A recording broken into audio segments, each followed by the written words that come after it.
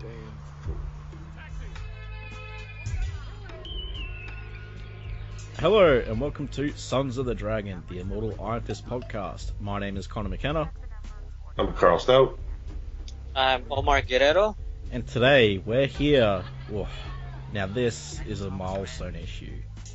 This will blow your minds, guys. We are doing Marvel 2-in-1, The Thing 94. I'm just kidding. This issue is like insanely unremarkable.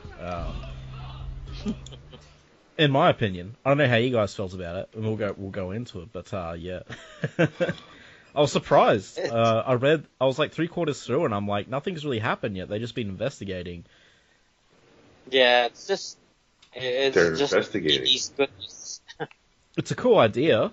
That we kind of get the gist of the cover. So we have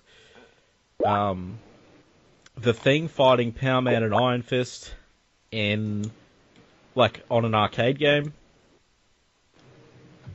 Yeah. So originally that didn't really click in my head for some reason that it was on an arcade game. I just kind of, but yeah, that's kind of a theme of this comic. When this came out, when it came out, when I first saw the cover way back, I thought he was going to be fighting Arcade. They were going to be fighting Arcade from the X-Men. Right. Oh, yeah. Could have been, yeah. The cover artist is Ron Wilson as well. I like the cover. I think Iron Fist is a bit chunky, but like... Yeah, because he's pixelated. Yeah, good. Yeah, actually, yeah, good point. I was just thinking, he is a video game character as well, so... Yeah. They're supposed to look like video game characters, so that's and fine. The buttons say punch and duck. Yeah. That doesn't happen on any arcade machine I was familiar with, but maybe it was like that back in the 40s where Carl's from. Yeah, so the cover artist Ron Wilson, the writer is David Kraft, anchor is Ricardo Villamonte, penciler is also Ron Wilson, colorist is George Russo, and letterer is Joe Rosen, editor is Jim Salicrup, editor-in-chief Jim Shooter. Yeah, what do you guys have to say about the cover? The writer, David Anthony Kraft, he passed away just, I think a month and a half ago. Wow. Aren't you just a flurry of good news, Omar? Just bring down the whole podcast. You can end it now. So, I just saw a lot of tributes from some of the comic creators about him. And he also wrote an issue, a story from Deadly Hands of Kung Fu. A story on Iron Fist. Yeah, I think just a one shot. He seemed to write a lot of Defenders and She-Hulk. I mean, there's a lot of stuff he's written. Yeah. But this is the first time. If it's not the first time I've heard of him, it's the first time I kind of, I don't know, remembered. But yeah, he wrote a few things. I'll just look him up. Yeah. Yeah. So what do you guys think of the cover? It's decent. It's different. Yeah. Yeah, it's fun. Yeah. It's different. It's you know that you're not supposed to take the issue seriously when you see this. Oh, he did some Richard Dragon as well. In terms of martial arts over at DC. Okay. I wonder if he co-created Shiva, Lady Shiva. Oh, did he really? No, I'm wondering because if he wrote Richard Dragon. Oh, he only wrote 2 issues. Just 2 issues. Okay. Yeah. I mean, he wrote a lot of World's Fighters, I think, but yeah. Yeah, so I like on the first page, on the left, it has Power Man, Iron Fist, and the Thing running through this maze, and some other guy. Mm-hmm. I thought that was a neat touch. Yeah, that's cool. Yeah. The Pac-Man vibe. Yeah, it was a bit Pac-Man. I mean, this is what 1984? No, wouldn't it? No, 1982. 1982. Yeah. When was Pac-Man? Pac-Man wasn't that early, was it? Oh, it had to be. I was playing that when I was a kid. Hell, I had it on the Atari. Yeah, it must have been around this time. Maybe even earlier. I don't know. 1980. 80. Yeah. Okay. Okay, so This Pac-Man was probably already out then. right. Yeah. Pac-Man's hard. Oh yeah, it is. I mean, I guess all those old games are like Donkey Kong as well, but man, yeah. So we start off with the story's called The Power Trap, and we start off with Dun dun dun. it's Alice, right? Alicia, sorry. It's Ben Grimm's girlfriend. One of her traits is that she's blind, and that's like a whole thing with their relationship because she felt his like rock face. Yeah, she's a sculptor. Yeah, she's a sculptor, so she feels people's faces and like she has a really good sense of touch and she carves them.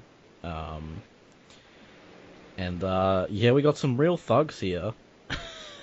Oh yeah, look out! You got mentioned headbands and everything. Yeah, they look like they're from the Warriors. Yeah, I was gonna say totally a blatant ripoff of Warriors. Hey, maybe that's just what gangs looked like back then. They're the war gods. Only on TV and movies did gangs look like that. Yeah. The war gods, yeah. They're not nice. Jackets. They look like they're all 12. Yeah, and I will say I do like the art in this issue. It's definitely got decent art for the age, without a doubt. Yeah. Yeah, son. Yeah, that's his thing. So they start harassing her because she doesn't say hi to them, even though she's blind, and they know she's blind, but they're just being jerks, and they want to steal her. They think what she's carrying might be valuable, and it's not valuable. And then they pretty much just start assaulting her. Like they throw the. Like this is pretty rough. Like yeah, they're shoving her around, but then they throw her. Oh, it gets downright disturbing. Like they're gonna drag her into this old abandoned building and just rape the hell out of her. It's just like, how did this get past? Yeah. No, yeah, I didn't. Waiting for somebody to rescue her. I didn't get the sexual assault vibe, but when you look at the way the panel's drawn, it's why this is a bad neighborhood. Like, but it looks like it's just one side of the street that's bad. The other side of the street might be fine. But then luckily, this guy just starts throwing bricks and rocks at all of them. Mm-hmm. And originally I thought, oh, this is going to be a guy with like superpowers. Like it's going to be the Thing, or this is going to be Iron Fist or Power Man, but it's just some dude. And you think he has superpowers, but no, he's just an ordinary dude. Spoiler. Well, an ordinary millionaire. Yeah, but like, look at the way he's throwing all those bricks and stones. Like he scared off an entire gang. Like. Yep. Yeah, it really looked like it was Iron Fist. Yeah. Before we jump too far into this, I thought it was kind of funny they even mentioned her white cane, which is never white in a single panel. And the neighborhood is so bad that if you look on the panel where the guy is throwing her art portfolio into her chest, there's just random knives and daggers laying on the ground, including now 2 copies of Ben Grimm's face. Yeah. And they also call him ugly. Yeah. This face is even uglier than yours, Ace. I see the knives now. I didn't see them before. Just laying about. Just put like an assault rifle there. I thought when they brought out the Ben Grimm, the Thing's face there, face mask, or maybe a pattern that she was supposed to follow, that was Ben Grimm's cue to come in. But he did it. Yeah, it's this guy, millionaire, who we'll find out more about. But he helps her. He picks up her stuff and takes her home. Because it's a bad neighborhood. Walks her safely home in the bad neighborhood. He's like a really weird ranter. He doesn't shut up. Yeah, he just starts ranting all the time. I can't tell you about what's going on with me because the powers that be could come after you, but I won't stop talking about it for the next 7 pages. And it's like, let him drop you home, but don't invite him inside. I love her studio, though. I thought it was really cool to see all these figures. Because you always wanted a random sink hanging out of the wall with a 5-gallon pail under it? Of course you would notice this. Like, there's a whole... Look, everyone, there's this big panel of all these, like, the Sandman, Namor, Miss Fantastic, all these sculptures, and then Karl notices the sink buried in the corner. It's just so random. Well, she's got to wash her hands, Yeah, it has to be somewhere she can get to easily. Yeah. And we have the Watcher, which is pretty funny. So, I can understand her needing to wash her hands, but why would she need the mirror? So wait, doesn't she say she sculpts, right? And, like, she feels the person and she sculpts it. Was she... Because, like, I don't know much about this character, Alicia, so there might be some Fantastic Four or Thing people listening and being like, man, you don't know anything. Well, yeah, I don't. But, like, does she, like, touch people and then mold it from that? Because initially I'm like, when did she, like, touch the Watcher's head? But then I realized most of these guys are supervillains. Yeah. It's true. You got, like, Super Skrull, Sandman. It doesn't make a lot of sense. Yeah, I mean, they're nice. There's Dr. Doom, Silver Surfer. That's her superpower because she's the daughter of Puppet Master. What? Yeah. Wait, what? Really? Yeah, she's Puppet Master's daughter. See, I didn't know that at all. So, I only know her from like the original Silver Surfer arc and the animated show. But yeah, this guy's still ranting. But she's like helpful. She's like, yeah, maybe Ben can help you. Yeah, because Ben and Alicia are going out with each other. And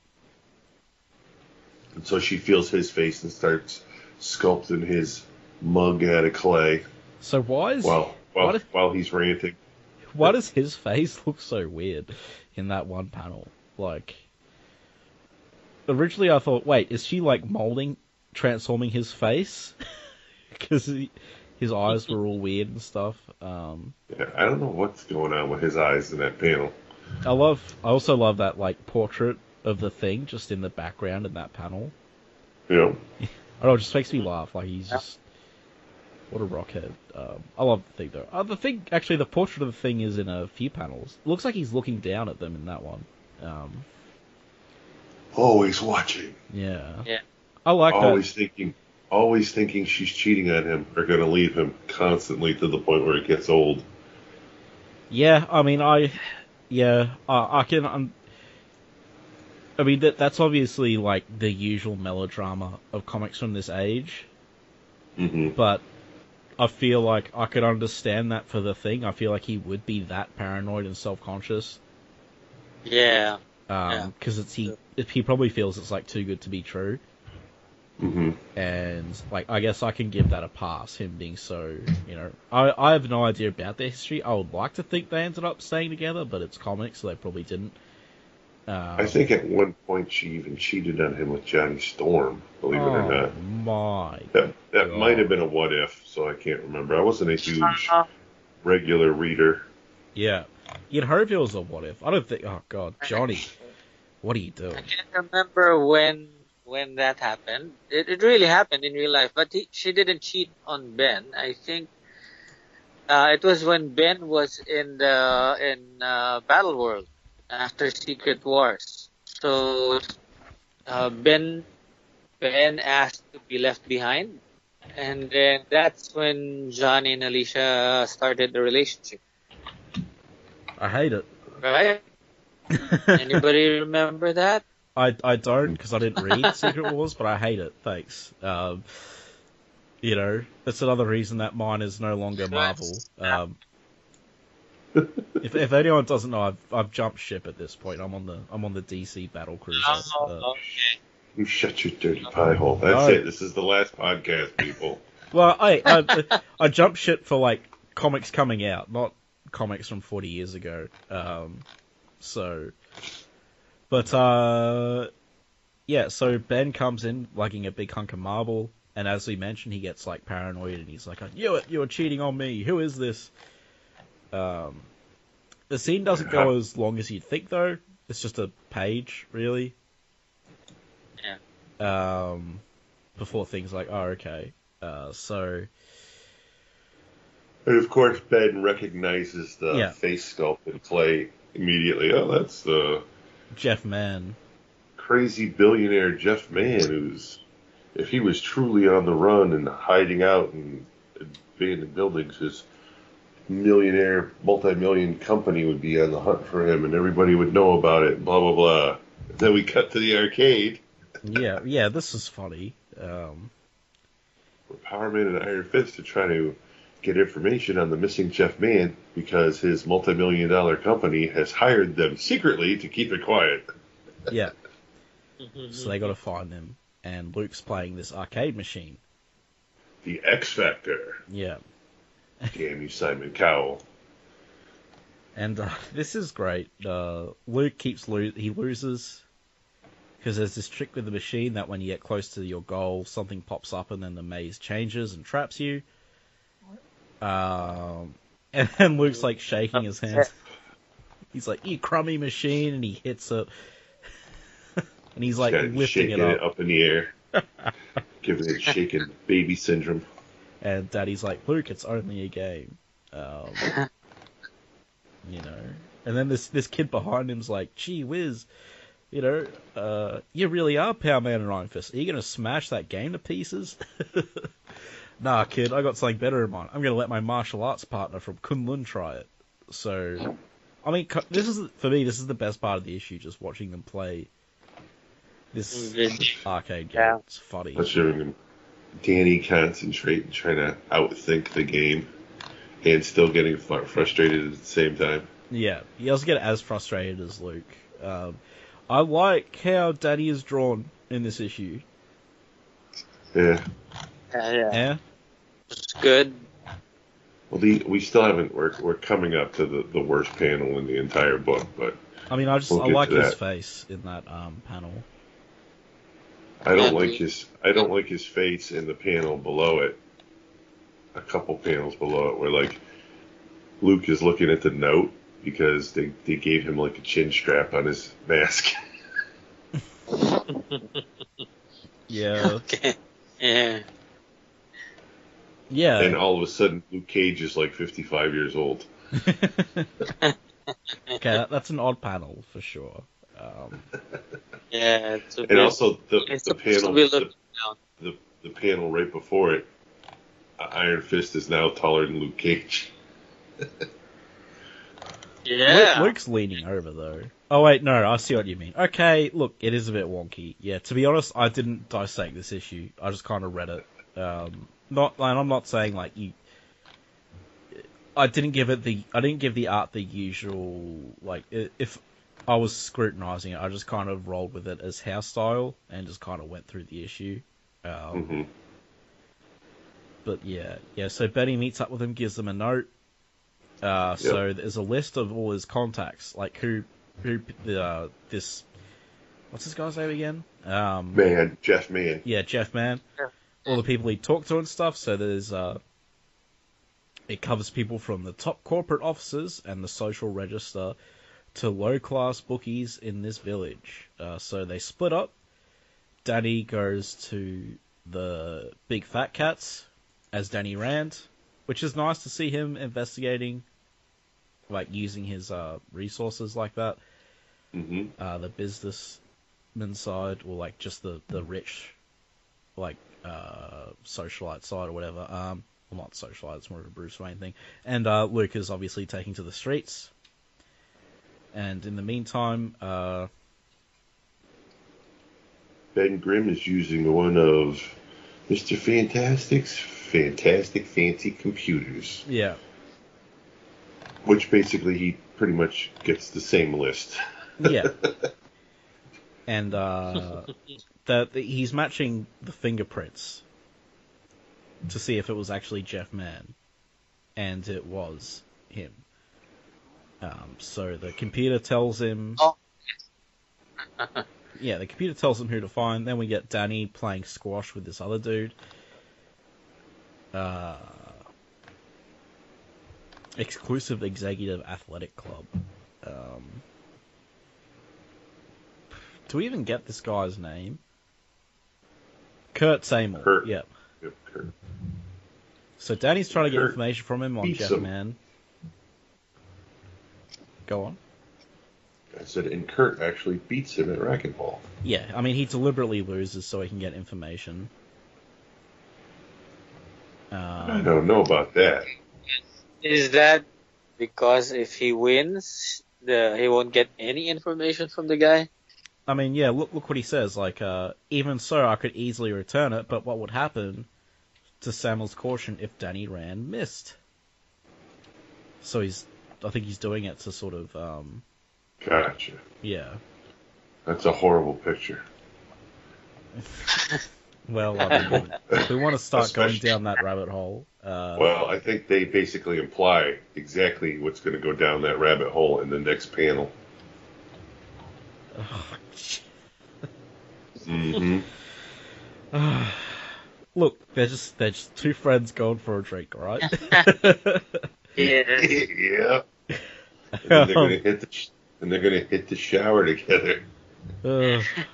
So he gives Danny the info because he has a big ego, I guess. He feels good that he won.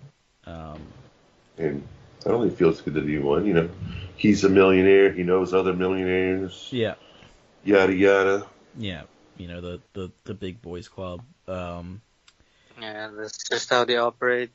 And he points him essentially to the fact he would never close a deal on an abandoned building on Yancey Street. So Danny he thought goes, that was odd because he was going to Mr. Sagal here for real estate closings. And that struck him as odd. Yeah. And then at the same time in the village, we have Luke working like Frankenstein's monster in this panel. With no neck. Yeah. No cage, have no neck. Yeah. Okay, great. No room for bolts. So... Working over a local bookie who works out of a little tiny newsstand. Yeah, he like pulls him right up by the collar. And so we get... Did this seem weird to you guys? So we have this panel with a white background where he's pulled him out. And then in the next panel, there's just all this detail in the back all of a sudden. Magazines? They wanted you to concentrate on the action. Yeah, I guess. It's just a bit... I don't know, I was just surprised. So Louis finally squeals. Yeah. And then gets a piece of metal wrapped around his neck for saying he's going to have him arrested for harassment. So Luke harasses him some more. I originally thought he just bent it in front of him, but I think you're right. I think he wraps it around his neck. Oh yeah, it's wrapped around his head. Jesus, Luke. Also, we got to point out the bin that he gets thrown into says "Do not litter." Yeah. It's Louis' trash. And a short time later on Yancey Street, yeah, Luke has found the dump. Luke goes into the dump. Says, this place is a dump. Why would a millionaire be hanging out there? Suddenly, plaster falling from the ceiling. Footsteps, someone's upstairs. So he goes upstairs and there's Mr. Jeff Mann looking all dopey, dreary, can barely stand. Luke's got to help him up. And then the guy runs his mouth for another page and a half. Yeah, he starts ranting again. Oh, woe is me. They're out I to started get me. A company. It was getting huge. Too huge for me to control. So I had to hire consultants. And I brought these consultants in. And they started running everything. And then they took over everything. Yeah. It's like, yep, man, we heard you before. I guess Luke didn't, but then the thing comes. So, yeah, Luke's like, his side of the story makes me feel like a jailer, but a contract's a contract. So he's bringing him in. Yeah, the thing's like, hey, man, hold it, Power Man. And things like, hey, we ain't got a beef. Just let him go. And Luke's like, no, me and Fist were hired to do a legitimate job. And the thing references Luke replacing him on the Fantastic Four, or filling in for him, which is cool. Some continuity there. There was a time when the Thing lost his rocks. Yeah. And this became plain old Ben Grimm. So these guys have a history. Yeah. I think She-Hulk replaced him one time too when it happened again. Yeah. In Secret Wars. Yeah. It's been replaced at least once. And also, with the whole Alicia girlfriend thing, I think also after that happened, he actually had another girlfriend who became inflicted with his same powers. So there was a female thing, Rocky thing, running around with Ben. Weird. Ah, really? I didn't know that. I think this was also the time, shortly after that, he got a soft spot on his head and was wearing a helmet. A lot of goofy things have happened to Ben. Yeah, that's pretty odd. Yeah. During the 90s? 90s, 2000s, something like that. Okay. Yeah, I was probably not reading comics by then. Yeah. Still in the womb. Unlike me, that was driving. And then Danny, so Man ran off, and then Danny, caught him. Snatched him right up. And, Danny's taking him off, and Luke fights the Thing in the meantime. And, I'll point out that Luke and Danny are in the wrong here. True. They don't know it. I mean, they know something's not quite. Comic book. Yeah. And then we get a cool sentence here. The strongest member of the world's most famous superhero team and the mightier half of Earth's most incredible detective agency collide. Kwam. Yeah, there's Luke and the Thing running at each other. I would say Iron Fist is mightier, given something that happens later on, but but their fight is crazy. Yeah. Ridiculous. I mean, you're destroying an entire building. Yeah. I think they actually take out two of them. Yeah, I think so too. I think the other one's a different building. The one he's on the roof of is a it? different one. Yeah. And then Ben just flips it. And the authorities are nowhere to be found. Yeah. I mean, maybe they're busy with the alien invasion downtown, Who knows? But yeah, it's a cool fight. It's more than I expected. Like, the Thing totally topples that building down on Luke. Luke's getting this crazy, like, turning this girder into this kind of boomerang, and so Danny takes Man to the corporation, and they're like, we're not going to discuss the whole power ranking here. Go on. That the Thing could basically smack Luke off the planet. Mm-hmm. So them going head to head against one another is just ridiculous. The Thing seems to have the upper hand against Luke for sure during the fight. So I think at this time in Luke's career, he's like rated for 10 tons, and Thing is well over 80. Right. Mm-hmm. Yeah, I've never thought about Luke versus the Thing. There was an issue of Spider-Man annual. I think it was either 13 or 14, where Spider-Man ranked where all of the other heroes and where he belonged. And I think Power Man is a notch below the Thing. So there's the super heavyweights where you have the Hulk. You've got Thor, Iron Man, Wonder Man, and a few other guys. And then just below them is where the Thing is supposed to be. And I think after that's the heavyweights, and then the next one is where Power Man's supposed to be. So he's a notch below them.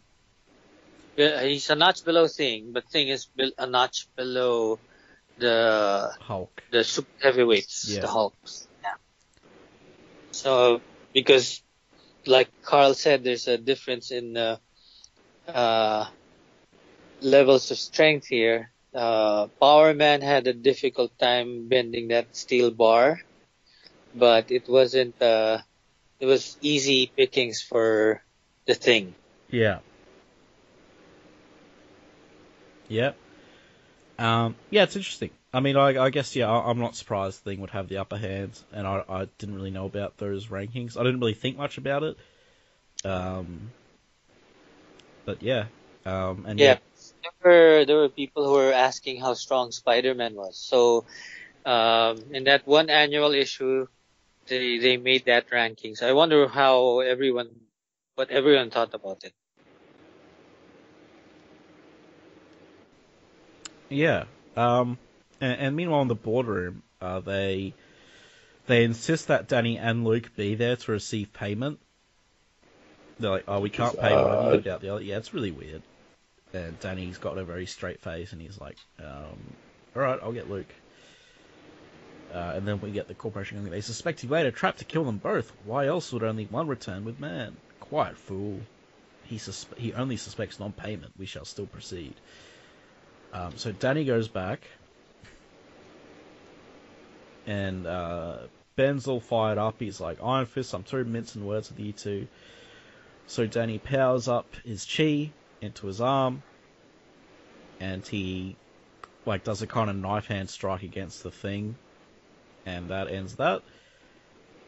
That's able to sort of, I don't know, we don't really see how much it damages the Thing, but that enables them to talk. Interesting that it was a knife hand and not like a fist, but yeah, I can dig it. If you look at the other panels, he hardly actually, or if never, I don't think I see him punch anything. It was always just a chop. It's like karate chop. Yeah.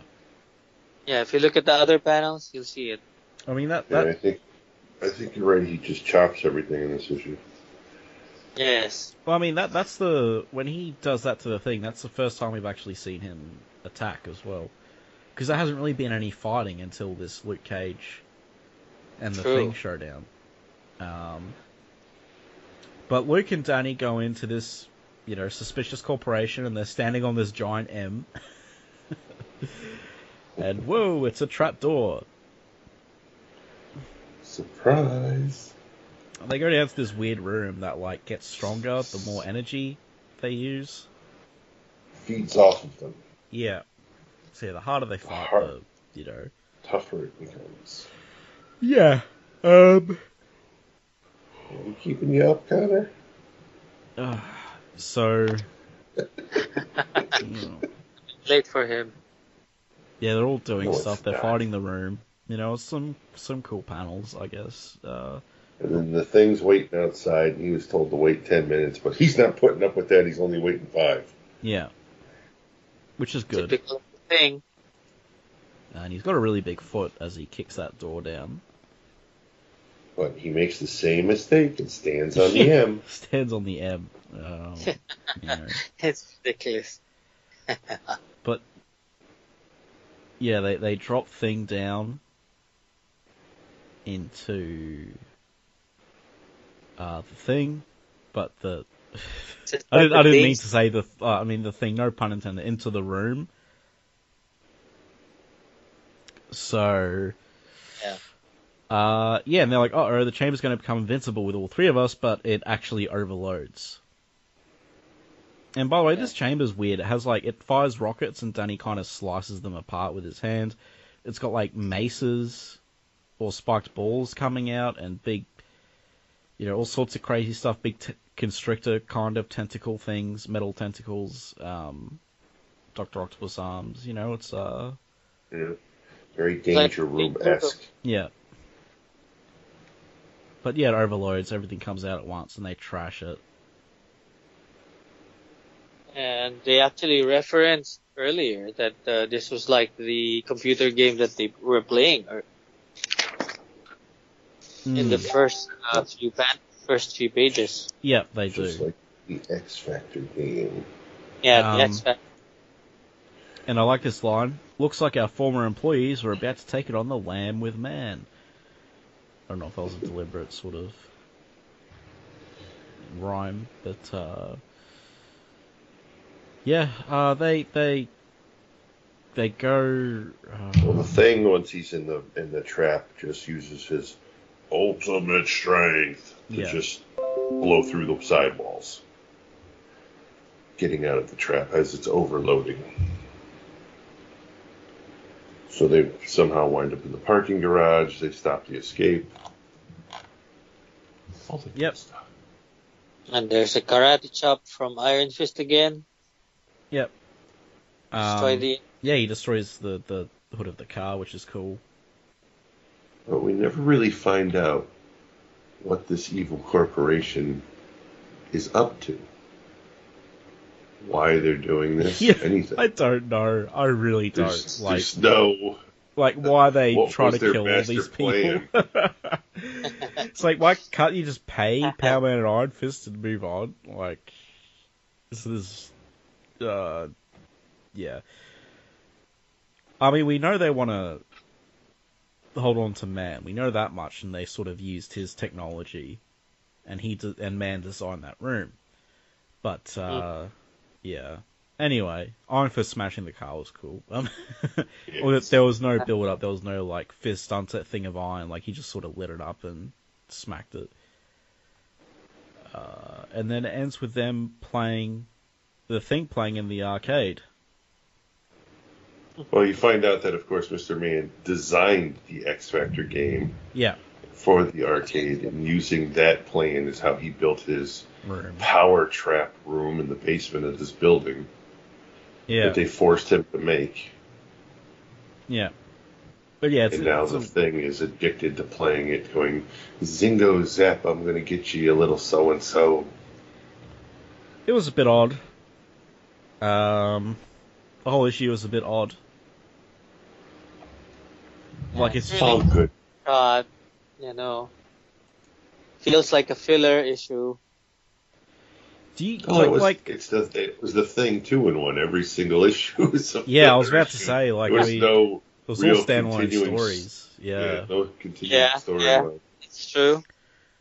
There are times when they have a two-parter or something. Yeah. Mostly it's just one-shots.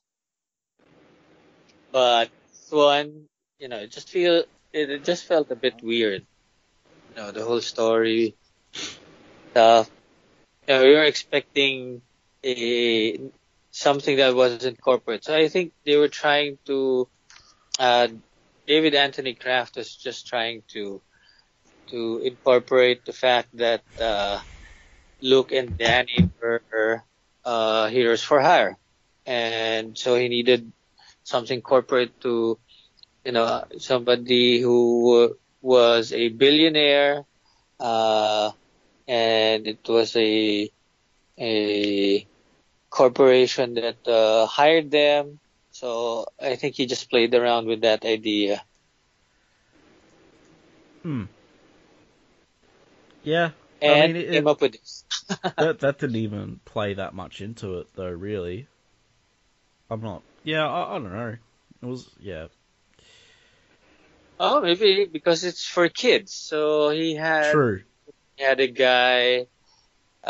Just put a bit of wham bam zoom in there with a video game. Yeah. Yeah. Thing like that, just for, because we were kids when we were reading this stuff. Yeah. And, like the arcade machine was fun, seeing Danny and Luke do it. I thought it was fine. It was a bit odd, and I think it just took weirdly long to sort of get going. But I didn't hate it or anything. What about you guys? My biggest issue was Mr. Mann's constant page-and-a-half rants. That was pretty annoying. Yeah. It's like we get it. Yeah. Other than that, it was just a goofy, fun, simple issue where you see the characters doing what they do. Yeah. Yeah, it's very straightforward, and just it has to be simple enough so that the kids would understand it. And I think I think the one that was more interesting was the part where there was more interaction between the Thing and Alicia. Because there was personal touch there. Yeah. And you get to feel, the Ben Grimm's insecurities because of how he thinks of himself as a monster. Yeah. And that's just kind of his thing. And I haven't. It's been a while since I've read a Fantastic Four comic book from the 80s or 70s, and it reminded me of his mindset of how he really feels like a monster. Yeah. Unlike the other members of the Fantastic Four, like he still feels like an outcast. Yeah, so and I think was reminded of that. It sets up his character and his relationship with Alicia well. If you're just picking this up for you don't really know anything about the Thing or his current status quo, I think it sets it up well. Yeah. Yeah. All right.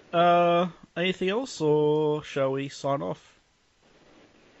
I'm good. All right. I'm good. I'll thank our patrons. So thank you very much, Ray and Derek, for your continued support. It's awesome. Means a lot. We still haven't reached our goal yet.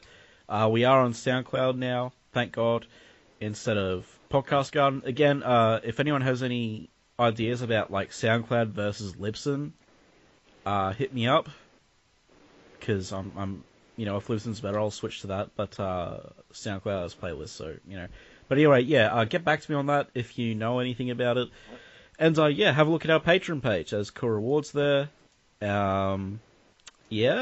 So until next time, may your Pac-Man become unto a thing of iron. Your Pac-Man skills.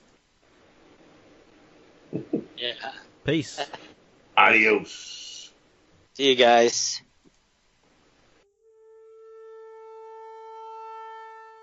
Iron Fist and all other characters in these comics are properties of Marvel and Disney. Any music or images we use belong to their respective copyright holders. We do this for fun, so please don't sue us. You can contact us at sonsofthedragonpodcast@gmail.com. Just send us mail, comments, thoughts, anything you want, really. It doesn't even have to be related to Iron Fist. If you don't want it read on the air though, make sure you mention that. You can also find us on Facebook, the Immortal Iron Fist Podcast, Sons of the Dragon. Our Twitter, @Iron Fist Podcast. Our SoundCloud, soundcloud.com/Sons of the Dragon, hyphens where the spaces are. Our YouTube, Connor Carl. Just search Iron Fist Podcast and you'll find us real quick. We are also on iTunes. If you find us there, give us a review and rate us. If it's less than 5 stars, please say why so we can improve the show. And we're on Podcast Garden in the literature section. And last but not least, head over to our WordPress, Sons of the Dragon, the Immortal Iron Fist Podcast.wordpress.com. That's where I put all the show notes. I'd like to thank Thomas Tissot for composing the Iron Fist theme song we use at the start of our Iron Fist episodes on the podcast.